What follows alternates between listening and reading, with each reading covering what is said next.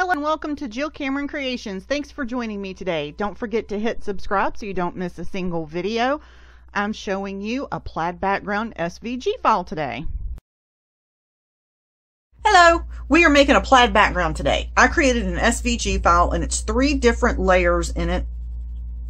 Back, middle, and top. The top layer is super delicate. And for all 3 layers, you want to make sure that you turn on the overcut feature so that you get nice, sharp corners. Also, if you're cutting anything heavier than like a 60-pound cardstock, you want to cut it twice. And it doesn't matter the blade depth. I like to have my blade at the height that it's supposed to be for 120 to 155 pound cardstock, even when I'm cutting 80-pound cardstock, and I still cut it twice.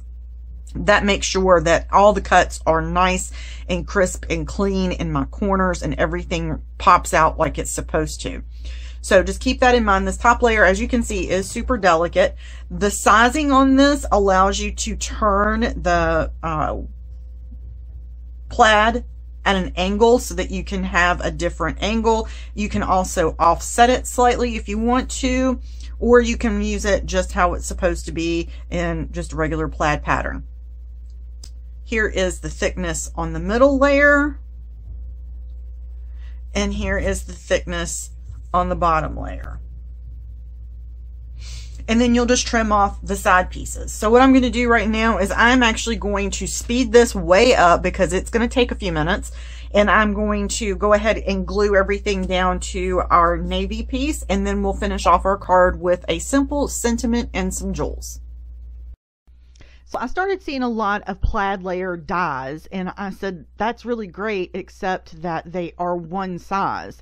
And I wanted to be able to create plaid on any size card. So I went ahead and I created a plaid SVG file. It's 3 different layers to it, and you resize them all together to be whatever size that you need them to be. And you can use this on a scrapbook page if you want to. You can use 1 layer, you can use 2 layers, you can use all 3 of them, and then you just resize them to whatever you need them to be. Trim off the excess, and you have a beautiful plaid pattern in your background. I did notice when I created this that I was a little short on a few of the layers, so I went ahead and fixed that, and that is the final design. This card I went ahead and finished off with just some simple heat embossed elements from Pink Fresh Studios, and also Pink and Main sentiment here. You can use this plaid background in pieces, in parts, in whole, whatever you want to for this. I decided to just go with 1 piece on the bottom, and then just do my smile sentiment in the same gold embossing. So this is going to be available over in my Etsy shop, and you can go ahead and pick that up so that you can create any plaid that you want to in your background for your cards and or scrapbook pages. Thanks for joining me today. We'll see you soon.